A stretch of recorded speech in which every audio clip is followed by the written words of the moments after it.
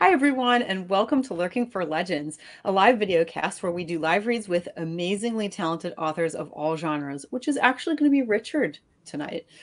I'm Christie Stratus, historical suspense and historical fantasy author, and my awesome co-hosts are epic fantasy author Richard H. Stevens, who will be reading tonight, and science fiction author David M. Kelly. Lurking for Legends is an interactive broadcast, and we encourage viewers to comment and ask us any questions you may have. So we actually did have a guest lined up for tonight, but we needed to reschedule him. So it's just going to be the three of us, and we are going to do a live read. But first, we're going to just update you all on what's going on in our author worlds and what's coming up for us. We're in like the last quarter of the year or so. So actually, why don't we start with Dave, if you don't mind? You just had an event, and like, what's going on with you, and what's up for the rest of the year? Okay. Yeah, I just was at the well, book Eden Mills. festival in Eden Mills, and it's a very good event. Lots of people go there.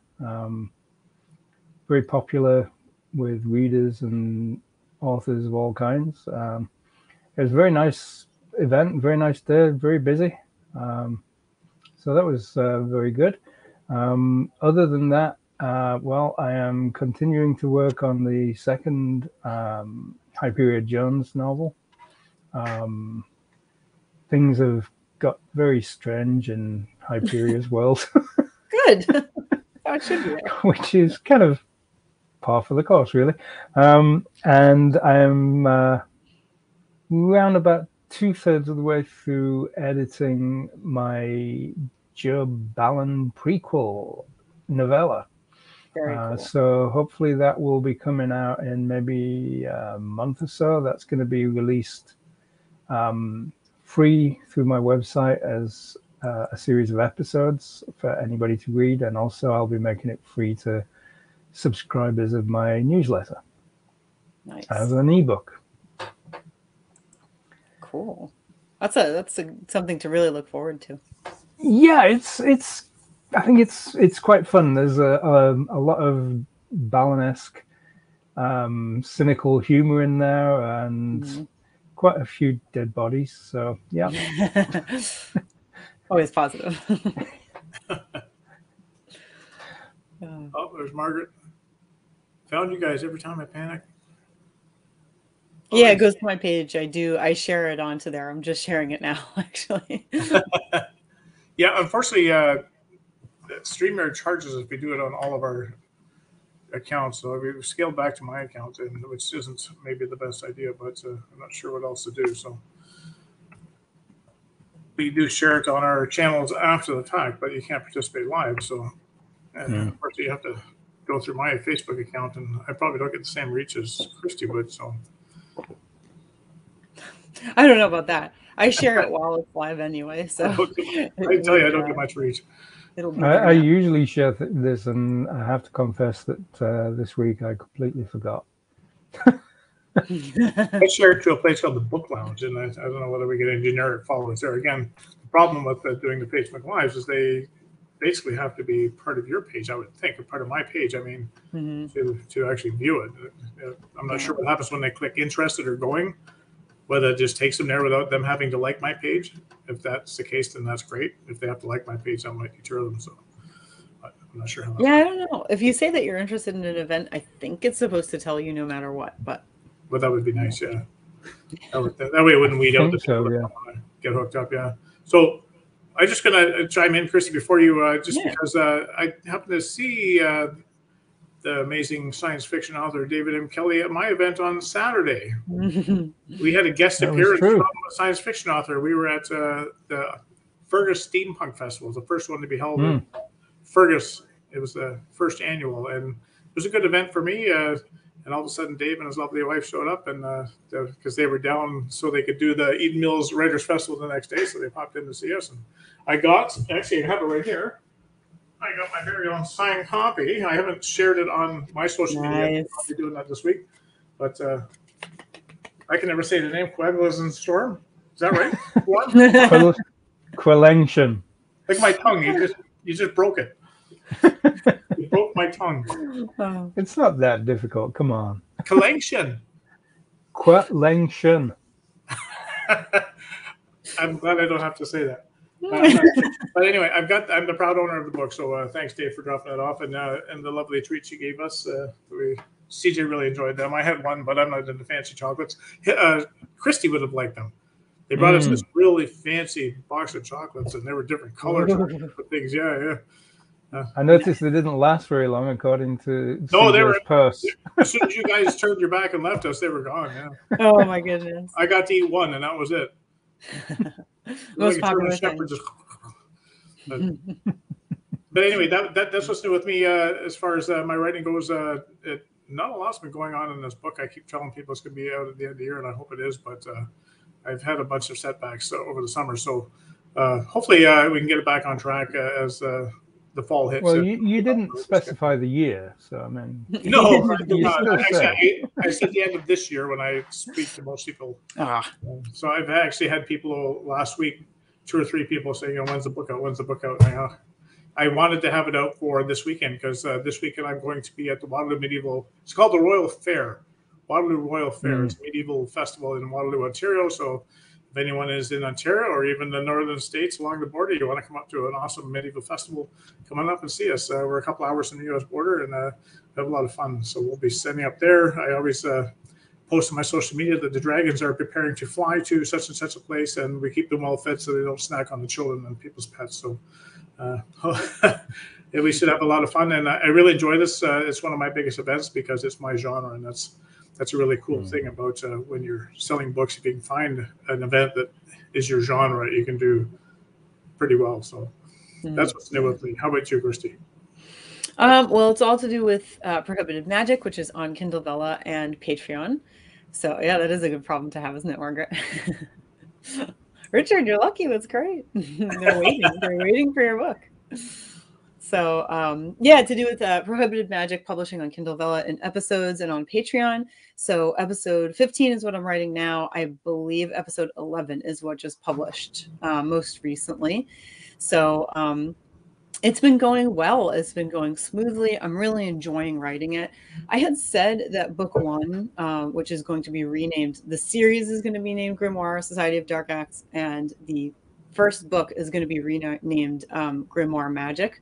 So it'll be Grimoire Magic, Corrupted Magic, Prohibited Magic, and we'll keep going along those lines. And then, I had said something about hoping to publish the first book and maybe have the second one up for pre-order this year.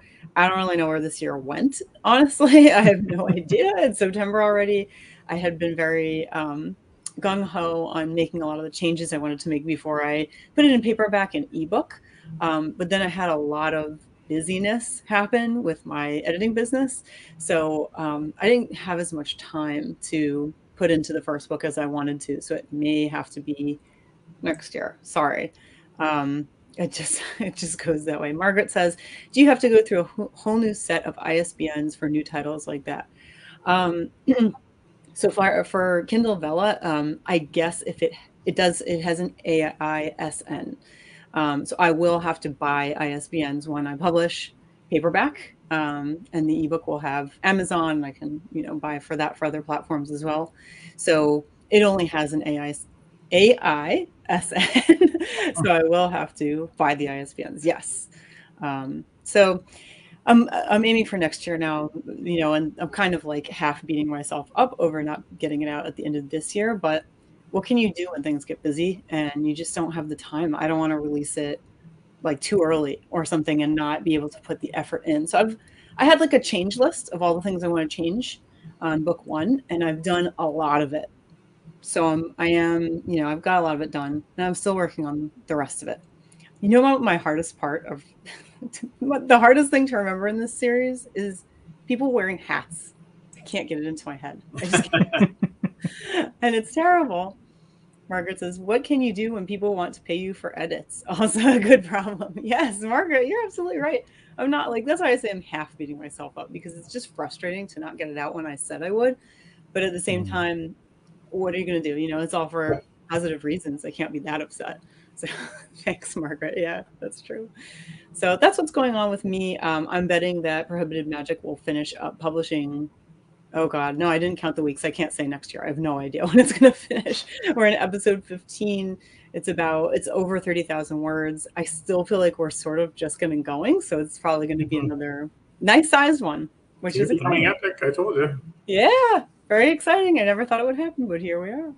So you brought up ISBNs. I was curious. I'm always jealous, actually, of U.S. authors because when I send my books to, well, anyone, our postal service is awful. They don't support their artists. Whereas the U.S., you have a media rate, and it costs about $3 to $5 to send a book. Yeah, but the one thing that they do support us is with ISBNs. I can use 1 billion ISBNs, and it doesn't cost me a nickel. So, I'm just curious, what does an ISBN cost a U.S. author? I know you can buy them in bundles, which must make them cheaper. But if I was to buy an ISBN for one book, what would that cost me? It's a good question.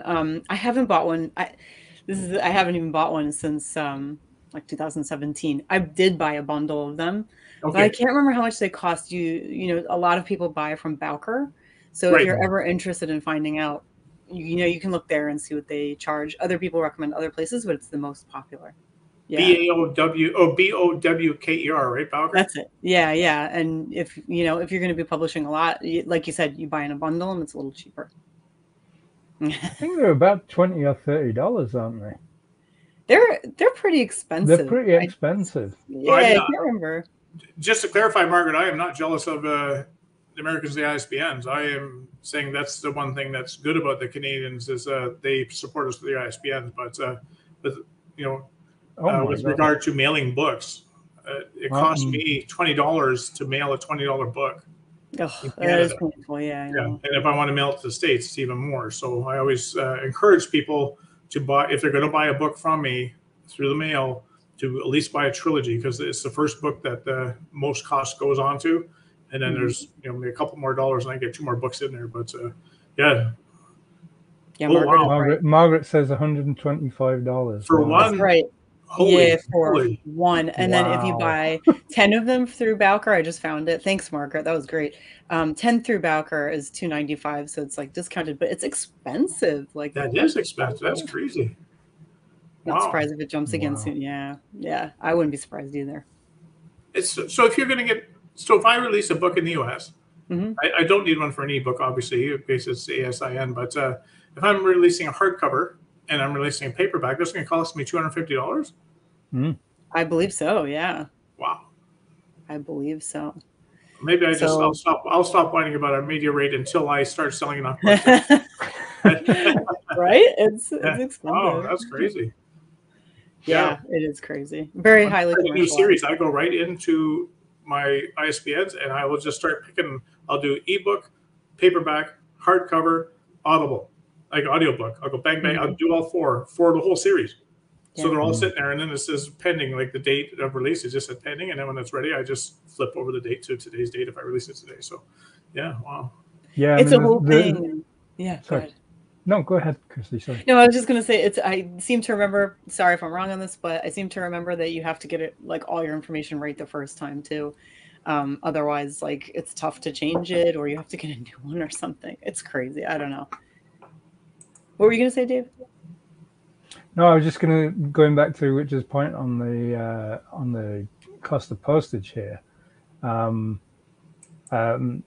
One of my readers who lives fairly close to Richard, he wanted a copy of my latest book, and I've previously mailed them down to him, but it almost doubles the cost of the book. To send it, and he's still in the same province. He's only 4 hours away, kind of thing, and it's like the book's kind of like $20 and the postage is $20.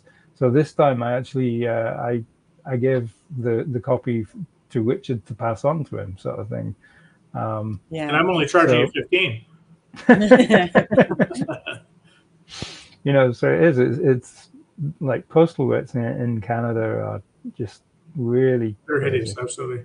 It's through the roof. I mean, to send up to you, it's expensive. It can be, I think the last time I sent it was like $22, but to send in the US, even the farthest location, I think is like, I don't know, $5, $6 was, and with a heavier book, But a lot of times for my types of books, it's more like $3.50 or something. So You know, they're slimmer, not the epic ones, the historical suspense. Well, once I become famous, then I guess I can complain about our meter rate. So you probably pay more in ISBNs than I do in postage. So I don't mail a lot of books. But so Anita, I posted this thing that Anita posted, that Anita suggested here. But I'm thinking that if the USBs are supplied by Amazon, then Amazon owns that ISBN, so you can't use it anywhere else.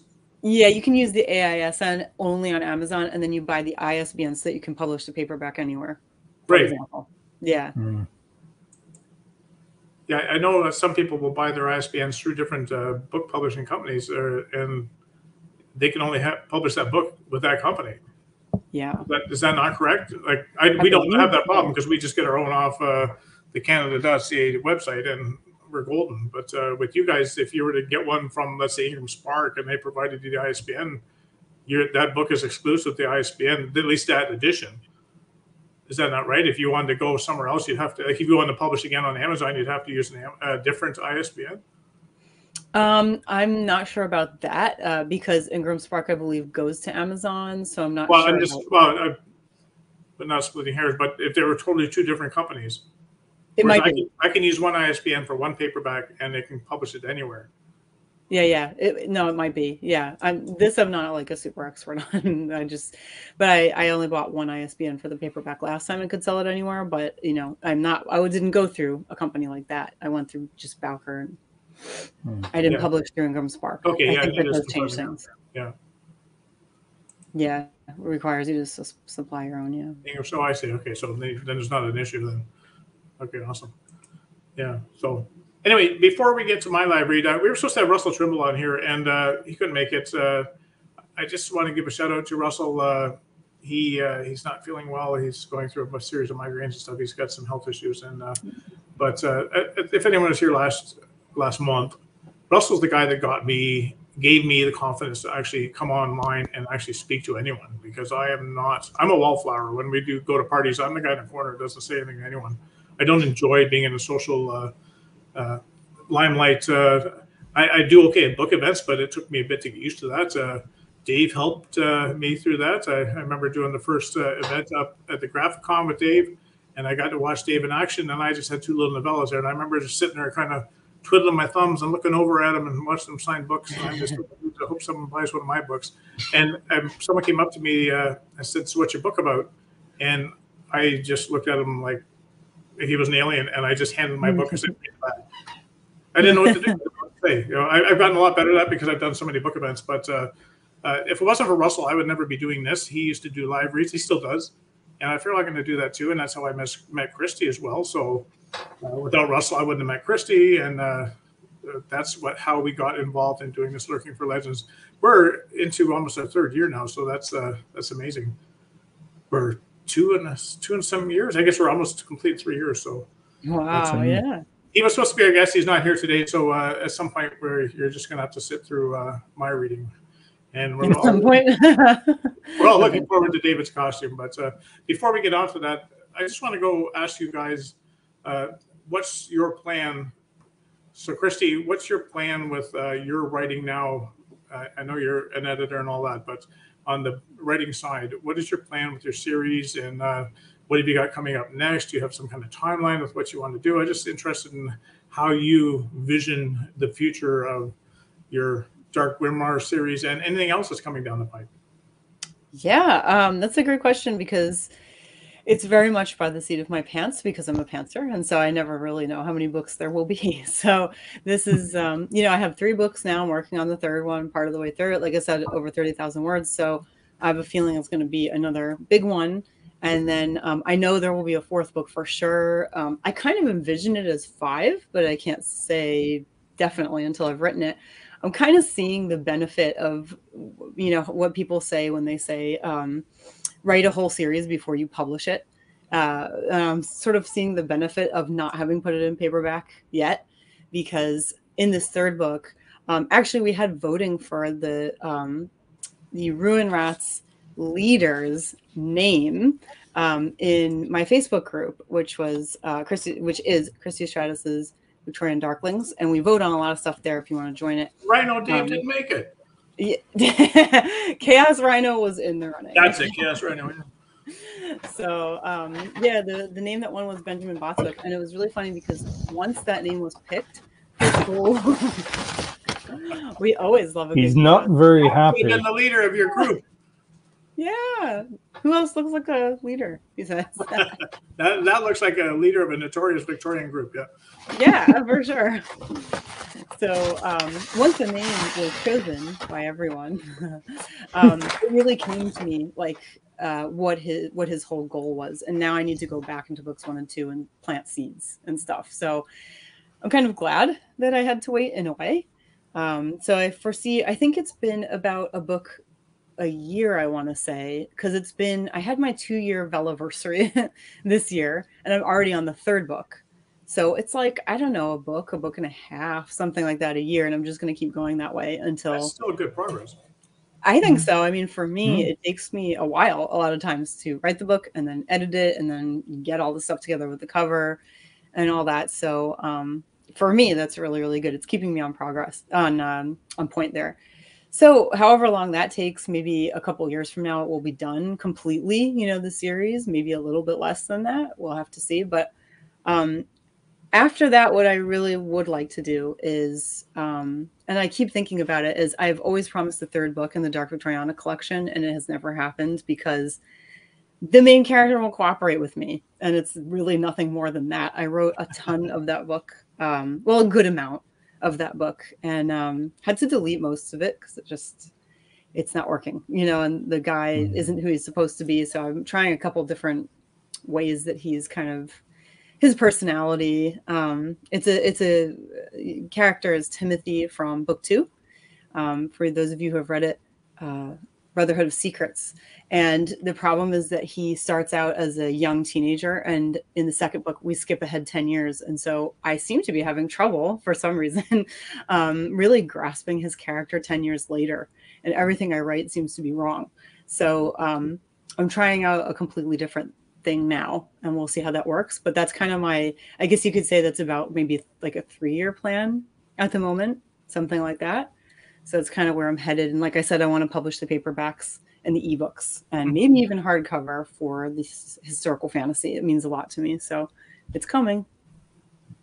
I find it interesting when you say you're publishing a book or a book and a half a year. And, as indie authors, we think, I'd like to write more. And you see all these different people who are just pumping books out. I don't know how they do it, but we're not going to get into that. But I remember when I was younger, before I even published books, I remember we didn't have the internet and all that. And I was waiting for Robert Jordan to come out with his next book. Mm-hmm. So you read The Wheel of Time, and then you wait for The Great Hunt. And, 2 or 3 years later, The Great Hunt comes out. Yeah. And then you wait 2 or 3 more years, and then the next book comes out. And I know there's things that they have to do in the traditional publishing world where, they don't just write the book, edit, and, throw it on the bookshelf, where as indie authors, we can do that. Yeah. And, sometimes some of the editing gets put aside, which is unfortunate. But even if we do it properly, we can do it a lot faster. And people say, well, you publish a lot of books. And I said, well, I don't have to do the things that the traditional going through the traditional publishing route, or I got to wait for this, I got to wait for that. If Del Rey came to me and said, here's $500,000 to do it, by all means, it'll take me. Yeah. I'm okay with that. But that's not a reality. So the nice thing about being an indie author is you can put them out fairly quickly. That's absolutely true. Yeah, it's a benefit for sure. I just want to put a couple things That's one of the reasons I saw somewhere. That was one of the reasons why Stephen King wrote under pseudonyms, because his publisher wouldn't publish more than 1 book of his per year. Mm-hmm. Oh, really? Wow. I don't think I knew that. No. That's interesting. Yeah, that was the marketing and taking advantage of I guess, yeah. We don't have to worry about it because we don't sell that many books. No. So I just want to put a couple things here before it gets lost. Margaret was saying, if you have a paperback and Amazon product, you enjoy ISBNs from Docker, you can list paperback and Amazon ISBN. So this is just for any authors that are wondering about that question. It's better now just fill through Ingram and miss out on links, in her opinion. And then she goes on to say that, she's asking you, have you found any success with a frustrating book character by going on a writing retreat? And it sounds like she might be going on a writing retreat because she's hoping you're going to give her the answer she wants to hear. I've never been on a writing retreat, so I could not tell you, I've thought unfortunately. about it. Yeah, I've thought about it. I just I never think it'd be have really yet. cool. I'm just too cheap to pay the price that they want for these things. Yeah, I think I would be distracted, honestly, because I'd be like, I'm on vacation, I'm in a new place, I want to look all around and do things, you know. But I'd be it's doing cannonballs in a hot tub when they're trying to concentrate. Yeah, it wouldn't be good. yeah, right. Yeah. I've heard that for some people, getting away like that, Margaret, really breaks whatever stagnation you might have wherever you're writing normally, and it definitely works for some people. For me, like, this is the toughest block type of thing, which I don't really believe in writer's block. It just means that I'm not hitting it right. Something is Yep. off, something is off in it. But this is the toughest one I've ever had. Usually, if I just kind of decide I'm just going to write whatever and I start typing garbage, This is book um, 3, though, right? it will flow. It will start coming to me and it will work. But it's something about this gap that's But doing it to me. it's also book 3, right? It's book 3. Yeah, Yeah. yeah. It's book three. I find that's a book 3 syndrome. Oh, do you? Do you? Oh, I feel better. Oh. Yeah, no, absolutely, because you've done so much with those characters and they've evolved so much. Like when you write a new character, there's so much to write about because there's so much to discover with that new character, especially as a pantser. You have no Yeah. idea what that character is about. You don't know his mannerisms, and you discover all those things as you're writing that first book. And it's almost like going out on a first date, and the dating process where you're finding out about your new partner, and it's so exciting.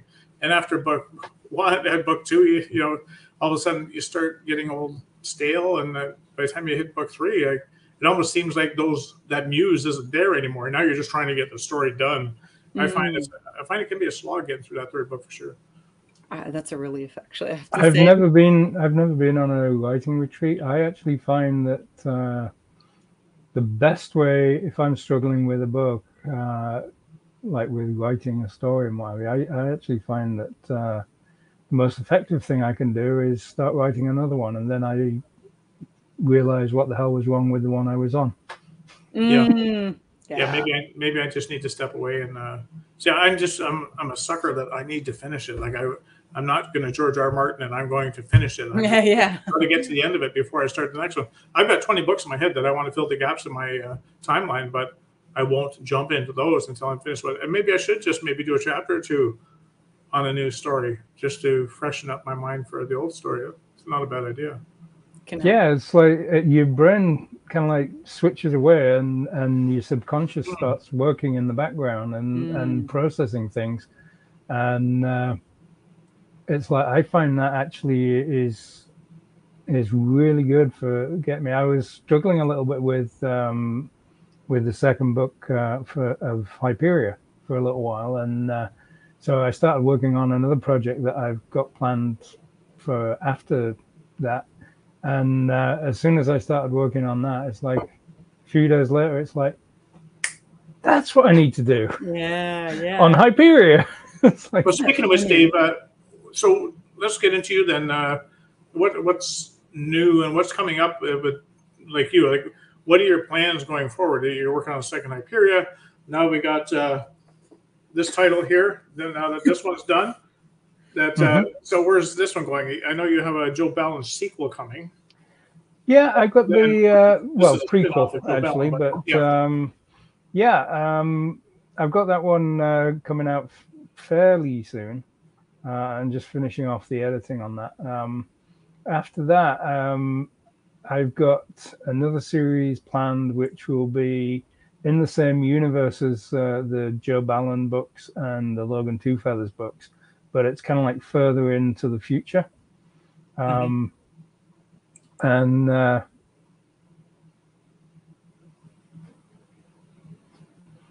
sorry, I'm just reading. Oh, sorry, Dave. I don't mean to cut you off. I'm just trying to. It's all right. No. I was just reading Anita's post there about poisoning. Yeah, I'll phone the police on the side here. It's in the same kind of universe. That universe is one that I've got planned for kind of like extended storytelling. And so the next series I've got planned to release, which hopefully I'll have the first book of that out next year, is going to be set about 150, 170 years ahead of the Joe Ballin stories. and this is when kind of like humans have kind of like gone out and populated the universe much wider than Earth itself. But I've still got the political factions and the hostility between them. So you've got like the Earth kind of alliance, and then you've got like the what I call the corporates, which are kind of like these business-run worlds. And so that, as I say, I'm planning to start work on that. Well, I've started some work on that, and I kind of know where I'm going and where I'm starting, and not much else. Kiss. That's the way I work. Yeah. You know. Surprise, yeah. But I think it's going to be good. It's going to be it's going to have a little bit more of a military edge to it. So that's going to be a slightly different take for me. But it'll still have the same kind of classic sort of David M. Kelly sort of like snark and so on, you know, and lots of action. I've got the actual galaxy planned out sort of thing in my 3D star mapping software, and it's quite interesting because like the actual, I'm not going to go into too much detail, but the actual kind of story world is going to be set in what is called the Ballanverse, which basically is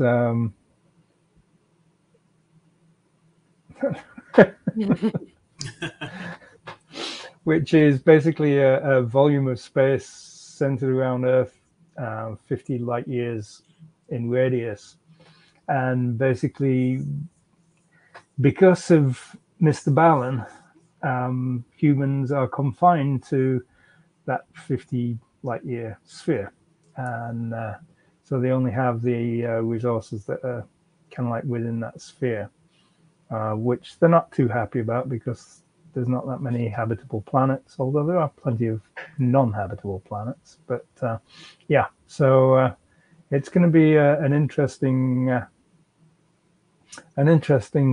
setting, I think. Cool. Nice. That's great. So just before we get going, I think we should jump into our library in a minute. So, Dave, if you want to take your moment now to get yourself ready, I'll get on a little bit about what's going on with me, and then we'll set her up. So you go ahead and get yourself ready if you want. And mute in case you need to. Oh, yeah. He's gone. I knew he was going to do that. He's going to go off screen. At least he knew what I did and stick a sticky there and lose it. But so the Soulforge universe, it was only supposed to 3 books, and then when the dragon came in the end of book 3, it opened up my whole universe for me. I went back in time 500 years, and I mentioned an elf queen who was 700 years old at the time in that series. So I've gone back in time 700 years from there. I keep going backwards, and there's great big gaps now. And with any kind of fantasy, there's so much lore in your head. So every time I write a fantasy book, I generally have 2 more in my head by the time I'm done. So that's, it's going to take a while to finish this. Hopefully I live longer than my father did, so I have a chance to get it done. But so the nice thing about mine is done. The last trilogy is the first one I wrote. So if anyone ever jumps into the Soulforge universe, the last book is already written. They just have to read up through it. But what I want to do is chronologically go forward from book 1 to the end now. And so once I finish this series, I'm supposed to research trip to the British Isles. It didn't happen because of COVID. I think I'm just going to jump into it without doing it. I've done a lot of research on the side. I'd love to go to British Isles, but I don't think that's a reality for me right now. So I'm going to start book 1 in the Soulforge universe, and it's going to take place on Earth. So hopefully that'll be coming out next year, and it'll be a shorter book than what I've been writing lately. So hopefully I'll be able to get that one and one more written next year. And so anyone jumping into Soulforge universe from that point on will hopefully be able to read forward with me instead of jump. I've taken my readers forward and backwards and in between. And it's sometimes at book events, I confuse the heck out of them when they say, oh, what's to write first? What's the chronological order? Blah, blah, blah. But so anyway, that's what's new with me.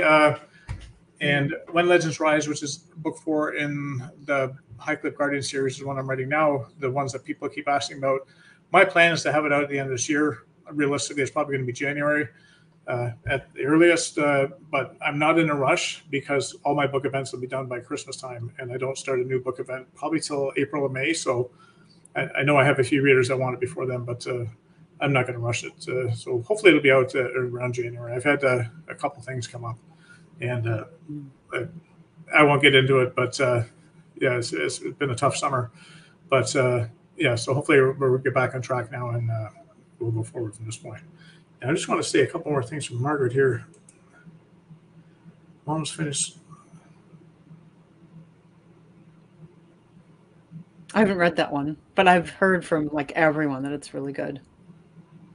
I should really read it. Oh, look who's here. Now, I'm not sure if he wants me to bring him in or not. I'm going to unmute him and just ask him. No? Okay, he's putting thumbs up. All right, here we go. Holy. All right. You're muted, Dave. Stop yourself. I don't know if you can even see her. That is outstanding. There you are. That's awesome. Oh my goodness. Can you actually see her screen? Yeah. Do you know what you're going to be doing around Christmas time? You're going to be putting a red suit on and sitting in the mall. Mm. Or you're I going was to be thinking of that. More like Bad Santa, I think. I could do with the extra cash. Now, Christy, you and Dave just keep talking for a minute. I'm just going to put my little thing on. It's not going to be that elaborate, but I'll be back in just 1 second. Dave, I love your hair. Who does your hair? I need this. Bingo. What did you say? Bingo. Bingo does your hair. Yeah, I actually made all of this from his coat. It's like he's molting, and so yeah. Oh, sorry, Bingo. I didn't mean to call you. Oh, now he's all excited. He heard me say his name, so he came. No, that is really fantastic. Is that excuse me? Is that paper that you have under there, or what is that? It's hair. It is hair. Yeah, well, it's plastic. Okay. Plastic hair. Plastic. Okay, I gotcha. That looks really good. You look like you need a staff. Yeah, actually, I should have a staff, and I forgot to get one. Man, that's fantastic. Can't really beat that. Although Chaos Rhino is a close second. Mm. Yeah. Oh. The boss is back.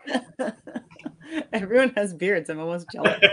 Okay, Christy, let's see your beard. I need to get a beard. Oh my goodness. I feel left out. Okay, so we are going to be reading today an excerpt from Wizard of the North. And this is the second book of my series, my original series. And this is the book that I had no idea where it was going. In 1982, when I thought of Soulforge, I knew it was going to be 3 books, and I knew the beginning, and I knew the ending. Battle of the Beards, yes. Battle of the Beards. I did not know where book 2 was going. And it was originally going to be called The 13 Eyes of Helidon. But I didn't know how to fill it. And when I sent the artwork or the ideas for the artwork to my cover, put it in his hand, and he was never supposed to have a staff in his hand. He was never supposed to be a wizard. And I said, Marco, what are you doing? There's no staff in his hand. He said, I thought he was a wizard because I described him just like Dave looks. Dave looks like Alhina. And I thought about it for a couple of days, and all of a sudden I said, Marco, that's brilliant. Leave it in there because that idea filled in book 2. And my whole thing took off. And because of that, the Soulforge universe was born. And we've gone back in time. And I truly believe that these 20 to 30 books all came because of that artist's mistake in book 1. And so it's really, really neat how things happen. But so we're going to be reading from book 2, which is Wizard of the North. And I'm just going to set it up for you. So the cast of characters, David is playing Alhina. He's a senior messenger to the Chamber of the Wise. He's an aged man of the world with long white hair, long white beard, white pupilless eyes. He carries a tall staff. Now, Dave's got his staff set aside so he doesn't break his computer. Dave is also going to fill in and play Pollard. So Pollard does not look like that, but that's okay. We'll forgive you, Dave, because you weren't supposed to originally play Pollard. Our guest was. So Pollard is the third in command of the Songsberthian Guard. He's a dignified half giant with short red hair, and he wields a double-bladed broadsword. If you ever met this man, he's a beast. He's a half giant, and his sword is taller than I am, and there's two blades that come out of the hilt. He's something else. Christie is going to be playing a real short character here, Longsight. He's a sailor in the Crow's Nest aboard the Gerrymander. I think he gets 1 or 2 lines. She's also going to be playing another sailor on the rail. He's a random sailor in the scene. He's horrified by what they're seeing as a ship pulls into the harbor. She's also going to be playing one of my favorite characters of all my books, Sagira. Sagira's an archer with the Songsberthian Guard. She has auburn hair, freckles, slate gray archer's cap. She's mischievous and she's very cheeky. And Christie's also going to play Captain Just Thor. like Christie. So this is where you should have a little goatee, Christie. Captain Thor, captain of the ocean-going vessel Gerrymander, well-kempt, short black hair, well-mannered. And then I'm going to be playing Rook. He's a former leader of the group of 5. If anyone's seen my Soulforge cover, he's Perfect. on. I'm also going to be playing Olmar, and that is the one that Russell Trimble was supposed to play. He does live reads, and he loves reading Olmar, and he does that character very well. So if I ever cast Olmar, I'll cast him as the voice anyway. So Olmar is the helmsman aboard the ocean-going vessel Gerrymander. He's a simple half-giant with red hair and beard. He's got slumped shoulders. He wields a massive warhammer, and he's got to be one of my favorite characters, too, of all my books. He's a very simple man. He's huge. He's just a kind of – dummy's not a nice term. It's not a nice way to describe him, but as an author, I should have a better way to describe him. But right now, I'm at a loss. But he's just very simple, but he's probably the wisest man in this series. He's just down to earth. He's just so commonsensical, and that's brought out in the narration. And I'm also going to be the narrator. So I'm doing a little bit more than I thought I was going to because we lost our guest. So the scene set up, this extra is taken from the beginning chapters of Wizard of the North. And I'll start at the ill-fated quest to the Underrealm is attempted. So this is kind of a synopsis of book 1. It's attempting a return to port. It had weighed anchor in many months before aboard the ocean-going brig Gerrymander. Still not certain they're following the right heading as they were transported via mysterious portal when Slurian destroyed Iconoclast Spire at the end of book 1, Soulforge. The crew and the quest members alike are apprehensive about what they're returning to. So you guys let me know when you're ready, and we'll take her off. I'm ready. All set. All right. Alhena Cyrus stepped on the Gerrymander's foredeck, using a walking staff to balance himself against the roll of the ship. He found Pollard Brainbridge exactly where he had left him yesterday, leaning against the ship's forward rail, the dejected Songsberthian oblivious to the spray washing over the deck as the bow cut through heavy seas. Sidling up to Pollard, Alhena rests his elbows on the wet rail, respecting Pollard's silence. The half-giant blamed himself for Slurian Mataka's death. He had stood on the banks of the Mystic River and almost single-handedly kept the demon army at bay with his massive two-bladed sword, providing Slurian the time he required to immerse himself in a suicidal battle with forces far beyond the realm of normal men. In the end, Slurian had succumbed to the river's pull and was lost. In the uneasy silence, Alhena leaned over the rail, but whatever the Songsberthian was staring at was a mystery. Pollard suddenly stood up straight. Do you see that? Alhena jumped with a start. Smoke stretching as far as the eye can see. Pollard continued. He stepped away from the rail and bounded toward the quarterdeck. Come on, old man. Let's see what the captain thinks. Alhena struggled to keep up to Pollard's long strides, his staff clumping the cadence of his quickened gait. He looked over his shoulder once more, but still only saw the horizon. By the time he reached the helm's deck, set high above the rest of the ship's surfaces, Pollard had already engaged Captain Thor and the bandy-legged helmsman Olmar in conversation. Olmar was the only man Alhena knew to surpass Pollard in height. Thor's tone did not bode well. If we were transported back to the side of the portal, our course suggests the smoke can only be coming from one place, Zephyr. Pollard's brows knit together. Then we strayed off course. There can't be any active volcanoes near Madrigal Bay. Thor threw his hands up, but it was Olmar who spoke. Nay, if we've been set right, I knows me course. That's the spine of Madrigal, or I'm a creative Corson. Land ho! Came a cry from the crow's nest. Thor called up to the sailor, Longsight. Can you make out where? A long while elapsed before Longsight replied, Aye, 'tis the bay that's smoking. I dinna like it, Captain, Omar said, knuckles white upon the wheel. Thor blew out a long breath and nodded, jumping into action. Man the oars! Ready the ballista! Running to the top of the port side staircase, he commanded, Arm yourselves! Madrigal Bay is under attack! As Gerrymander plowed through the waves, it became apparent to Alhina that the entire horizon was shrouded in black smoke. Been attacked more like, he muttered to Pollard. Oh, sorry. That's your line there, Alhina. Thank you.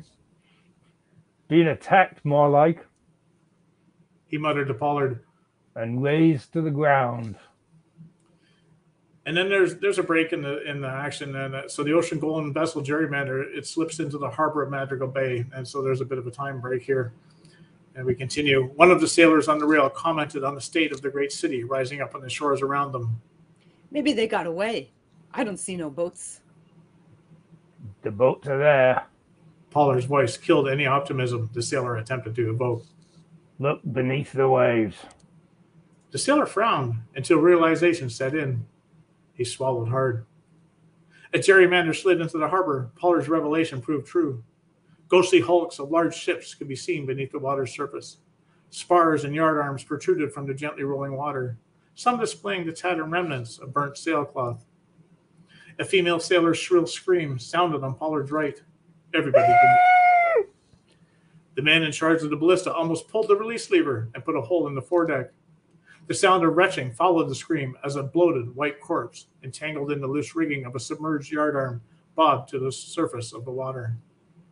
The only sound in the harbor, other than the rhythmic slapping of the waves on the shoreline, were the cries of carrion birds circling overhead. Pollard searched the mountains surrounding the burnt-out city. Come sundown, anyone still alive within the city would have far bigger problems to worry about. So then just a narrator's voice here. They put into dock and discover a few survivors living amongst the destroyed ruins of the once great city. Realizing the need to learn the fate of the rest of the kingdom, several members of the ill-fated Quest to Soul Forge decide to embark on an inland journey and begin to say their farewells. Stepping back, Alhina waited for Thor to say goodbye to Wolmar. Take care of them, Olmar, like you do Gerrymander. You'll be sorely missed, my plinth of a friend. Your road is sure to be fraught with peril. Ack! Omar said, slapping the captain on the back, nearly knocking him off his feet. They'll never get by Omar, Captain. Thor caught himself and looked up at his giant helmsman. Woe betide anyone foolish enough to try. Omar slapped him again. Alhina, my good friend. Thor turned to clasp his hand. We've known each other for less than 2 months, yet it feels like a lifetime. Alhina leaned on his staff. Aye, close relationships are forged fast in desperate times. It's been an honor sailing with you, kind sir. If it pleases you, give my regards to Vice Chamber Master Solomon. He and I were once great mates, if you can believe that. Alhina inclined his head. Is that so? And what happened to change that? Lugubrious happened. I was sent to help rebuild Zephyr's fleet, while good old Solomon, being as smart as he is, took up with the chamber. Interesting indeed, Alhina replied. Omar swaggered over and slapped Alhina on the back. It was all that Alhina could do not to yelp. The bay's in good hands with Captain Thor around. The city's safer in a Lions Cup, and that's sure. Alhina staggered forward a step. He ran his tongue along his teeth to ensure none were loose. Easy, Olmar. Thor cautioned his eccentric first mate. You forget your strength. The captain pulled Alhina in for an embrace and whispered, Be careful, my friend. I hear things aren't as they seem in the chamber these days. Alhina broke the embrace, but kept his voice low. Aye, who told you? Thor hesitated before answering. The innovator, if you can believe that. Averick? Really? Aye. He also told me about your recent fallout with the chamber. I believe he was concerned about how the chamber master would receive you should we make it back. Alina raised his eyebrows, wondering whether Averick had told the captain how they had deceived Baron Lichman into ordering the jurymander to assist the quest. There was more to that man than he let on. Omar folded his arms and nodded his agreement. The art of a tiger, that one. Aye, a real terror in his day. But something happened to him during his time with Silurian. In the end, he turned out okay. At the mention of Silurian, everyone fell quiet, until Pollard traipsed up with Sadira and Yarstaff in tow. Hair pulled back tight and tucked beneath her slate-gray suede archer's cap, Sadira curtsied. I'm ready, Master Cirrus. Alina smiled at the pretty young girl with many freckles. You can just call me Alina. Any luck with the horses? Her smile faded. No, Master Cirrus. There are none to spare. Alhina. He corrected her. Alas, it is as we thought. Sadira offered him a sly smile. Aye, Master Cirrus. Flustered, Alina said to the captain. Well, I guess this is it. May God be with you, Captain. Aye, if he can spare the time. I'm thinking he has more pressing matters to attend at the moment. Thor embraced Alina again. Keep your eyes open, my friend. These are strange times. Be sure to look after the lug. The captain's eyes indicated his bandy-legged helmsman. Alina spit out a laugh. I do not believe I need to worry about Omar. I will be hard-pressed protecting them from him. Rook's voice startled him as he watched the captain make his way back to an awaiting skiff. Sadira tells me they can't spare horses, even for one as aged as you. Alina scowled at Rook, but saw the mischief in his eyes. Have you decided your route? Aye, knowing how Silurian and Averick's trip over Twitch's Gorge went, I dare say we shall take the inland route. Cut down the Meuse and over. Excellent. Then we travel together for a while, Rook said. At least until the fork. Perhaps we'll find mounts there. Are there any boats to be had?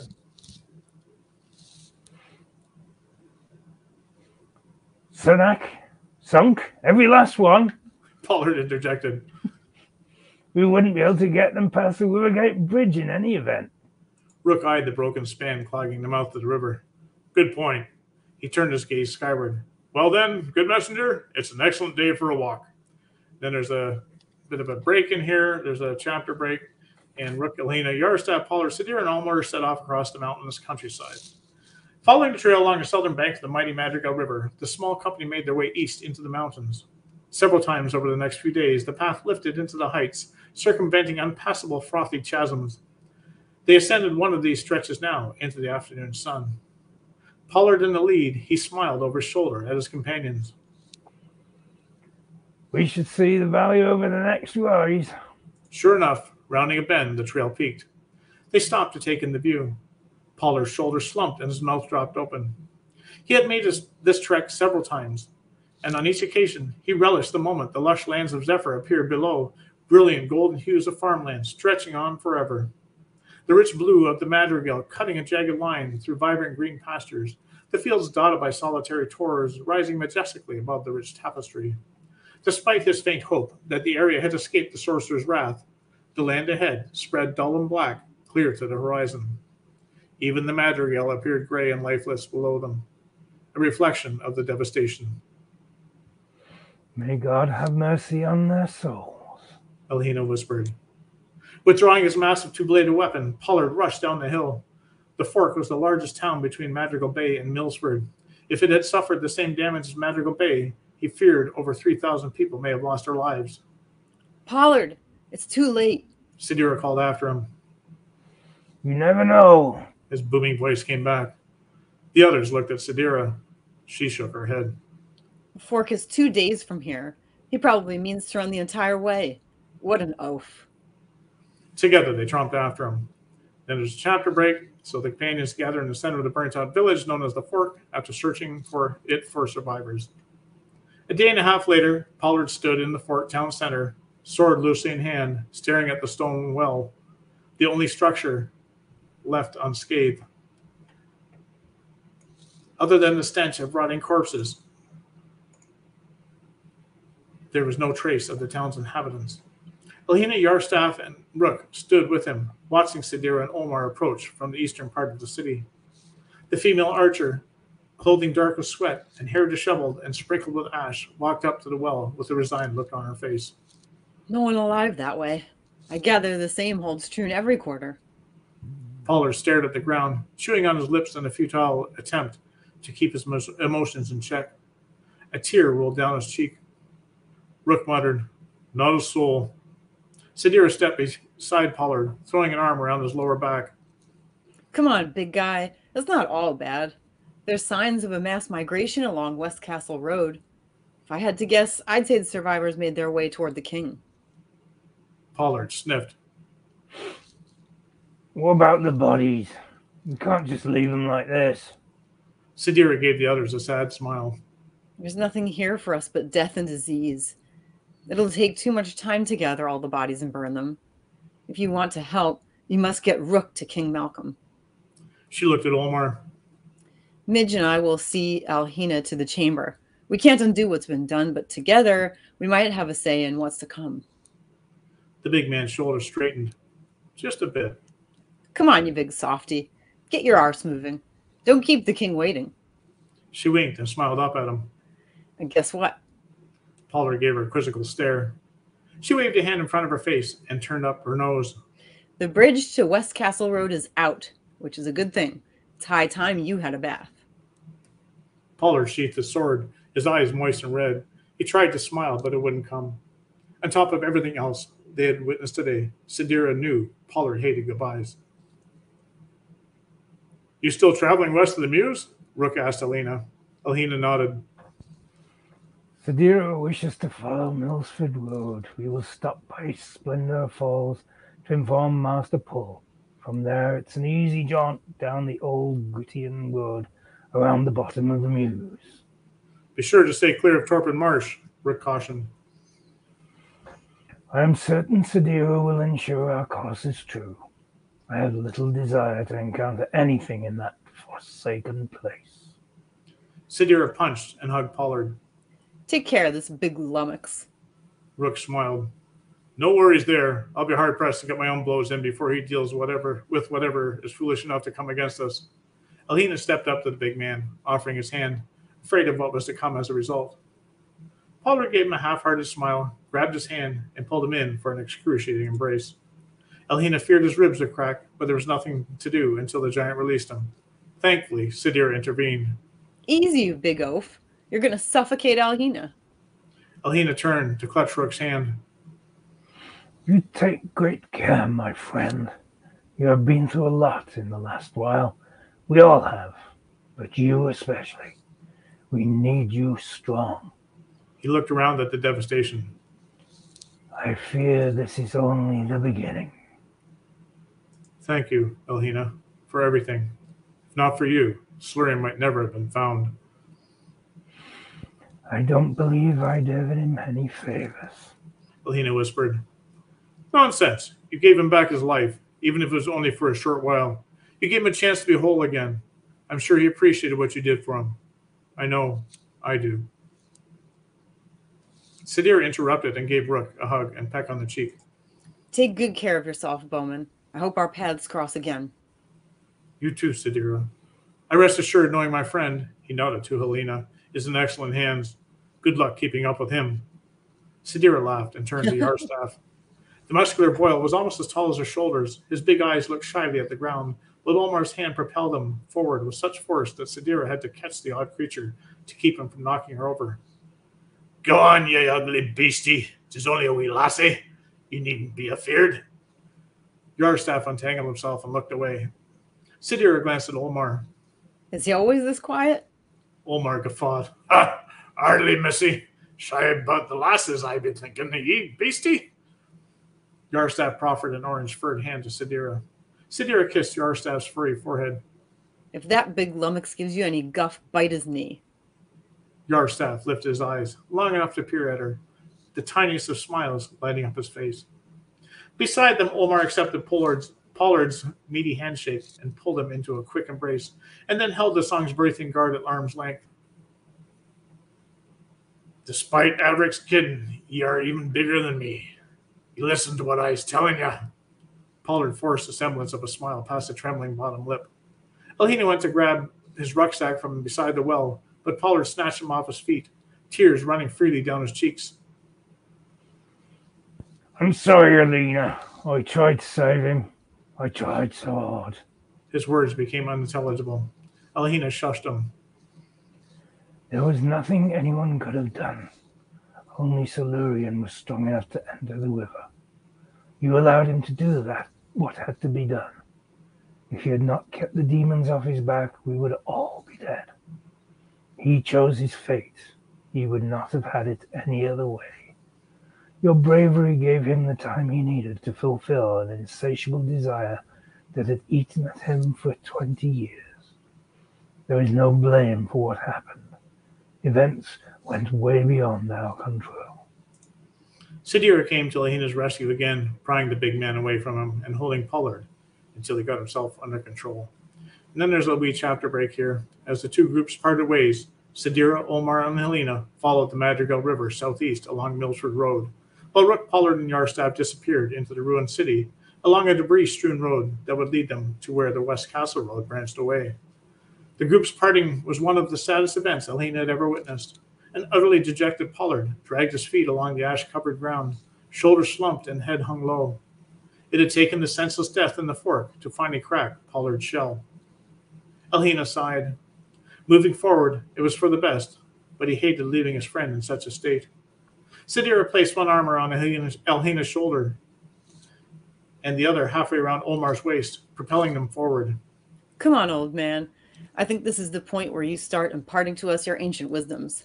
You know, how things were different back in your day, how our generation doesn't appreciate the value of hard work and respect and all that crap. Helena shot her a look. Omar's throaty laugh disturbed the unnatural stillness in the fork. Aye, Pops, tell us a story. Together, the bizarre trio started along the Milford Road. A young female archer clad in gray, a giant bandy-legged sailor whose girth was twice that of the other two combined, and an old man who looked like a wizard. That was great. That was a lot of fun. So, Dave, you need to wear that costume at the next event. Yeah. That is absolutely amazing, especially if you know someone that you know is coming towards your booth. Oh, my God. Just slip it on, and they'll come to your booth kind of looking for you, and you just kind of sit back in the back like this. That'd be hilarious. That would be way too funny. And actually, you give me an idea. I'm at the Waterloo Medieval Fair next week. Maybe I'll do that. I will wear this, and that hopefully they won't even know who I am. You be looking for that wannabe writer. That could be pretty funny. You should record it. Yeah, it will. Yeah, it will be. Actually, I'm going to do that. That'll be good. And Christie, I really loved how you kept flipping back and forth. I didn't realize you actually had that costume until I looked up, and then I'm thinking, on my screen you're very small. I got you in the so I can see the text there. There's only one way. I hope you didn't ruin your voice, Christie. What'd you say? Ruin my voice? Oh my God, I know. I can feel it. I'm set up now. I mean, it's like I could play George Custer, God, yes, Moses, yes. Helena, yeah, Gandalf, yeah. I was thinking of Gandalf. Dumbledore. Yeah, go to your Hollywood auditions with that outfit, and I'm sure they'll have roles for you. Anyway, I'm gonna get out. This is very hot. I can imagine. So is this. Did you have to, Richard? Did you have to cut like a place for your mouth? I did trim it, so you can notice it's straight across. There was a slot there, but it was so long it was getting in my mouth. I was spitting out last time I wore it. Yeah, it's not too bad now, but it's just a cheap little beard I bought. So yeah. Yeah, it's not a lot of quality there. Fantastic. Oh, Dave's back. Who's that? Who is that? Well, it's about time he showed up. Jeez, we've been going an hour and 5 minutes, and finally Dave decided to show up. I know. I just couldn't be bothered. You missed that Santa was here and he was giving out gifts. I got a brand new Corvette. Good for you. With a engine starter and everything that I didn't have to replace myself. Anyway, so that's it. We've really gone over our time today, but that's fine. Thank you, Christie and Dave, for making that read very enjoyable. I always love the story with Elhina and Omar, and Sadir as well. So even though people always ask me what's my best book, I always say it's the one on my computer. But what's my favorite book? It'll always be the Soulford Saga, because that's the one that's sat with me for 35 years. So even though I don't think they're as written as well, and there were a couple of mistakes you saw in the narrative there that I didn't read, obviously the mistakes, but that's because I was trying to shorten it for us. I took bits and pieces out. So if you see those mistakes in there, those aren't actually in the book. So yeah. I've done that. Christie's editing mind's going, oh, he's got a mistake. And I was thinking the same thing. And I kind of condensed it a wee bit just to get the whole thing in there, because I wanted to get that scene right to the point where Sadir and Omar are mocking Elhina at the very end as they go for a walk. But yeah, this is sad they're parting of ways, but I'm sure they'll meet up again, or I hope. Yeah. I'm not going to tell you. No. No spoilers. So next October 12th, we're going to have Canadian debutante author, actually not debutante anymore. She's actually, I think her next book will be coming out between now or her second book will be coming out between now and airtime. So we're going to welcome Paige Taylor. And she is someone who reached out to me a few years ago to do a talk with the Muskoka Writers Group. And since then, I've formed a friendship with a few of the Muskoka writers. And people probably don't know where Muskoka is. Obviously, Dave is 5 hours north of me, 6 hours depending on Toronto traffic. But Muskoka is probably halfway, maybe a little bit more closer to Dave than me with Toronto in the way. I'm not sure, but it's about halfway. So it's up by Bracebridge. She lives in Bracebridge, Dave, so you'll know where that is. Yeah, I know. Yeah. Sorry, You're not used to having hair, yeah. I know. No, it's like I've got still got hair stuck to me all over. It's like I'm pulling clumps of white hair. Your wife's going to take one look at you when you go to bed tonight. She's going, who you been with? Some blondie. No, bingo. Anyway, so we're going to be reading an excerpt from Paige Taylor's book, and we're also going to be reading an excerpt from Christie Stratos. And Christie hasn't told me what she's reading yet, but we will find out when we get there. So it's we like the mystery.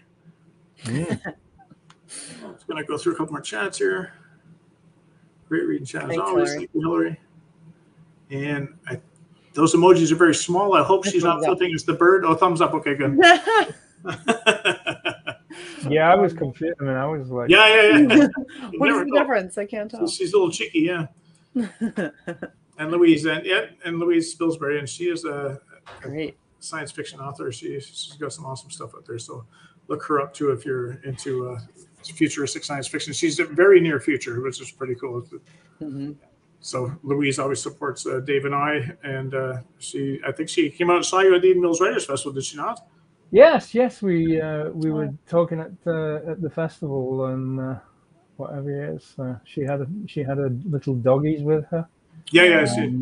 I think they rescue dogs from the Caribbean. Her husband's a notorious scuba diver. He's always scuba diving around the world, so especially in the Caribbean. So they bring dogs back and they look after them. They rescue dogs. So nice. It's really cool. Yeah. So anyway, so I guess we'll wrap it up. If you guys have anything else that you want to say before we go. No, I'm just looking forward to the next time. A month. I have to wait a month. Hot cakes from. There we go. Yeah, that's the type of dog apparently. Yeah, just because it's legal in Canada now, that's not what she's talking about. They're actually a type of dog. Yeah, that's not an edible. That's right. Okay, so thank you everyone for tuning in. People that stuck around, that's great. We had you for over an hour, which is a lot longer than we generally do. So thank you for your patience, and I hope you enjoyed the story. And the telling from Dave and Christie was awesome. So thank you guys for making my story shine. I appreciate it. Oh, loved reading it. Loved it. Yeah, it was fun. So until we meet again, everybody, take good care. Good night.